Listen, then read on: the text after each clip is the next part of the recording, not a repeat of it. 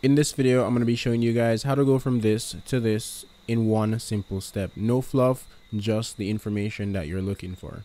To get started, you're going to go to your start, right click and press run. Then you're going to type this in, %local app data %, and press enter. Once the folder opens up, you're going to look for something called PAL. Then you're going to go into it.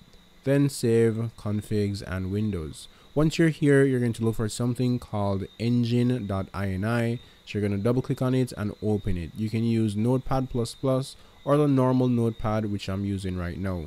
You're going to scroll down to the bottom and then you're going to copy and paste this information. You can find it in the description of this video, so just copy and paste. Then you're going to go ahead and save. Next, you're going to want to go down a little bit more and you're going to look for game user settings.ini. Open it. You're going to look for scalability groups and then you're going to change everything to 0. Once you start the game, you're going to see massive performance boost. And as I mentioned before, if you want to see more, you can go ahead and change your resolution. At this point, I'm getting roughly 93 to 90 FPS.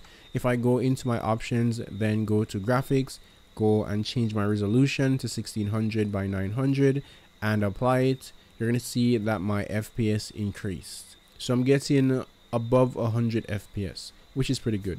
Hopefully this video was helpful and you're now able to get good FPS.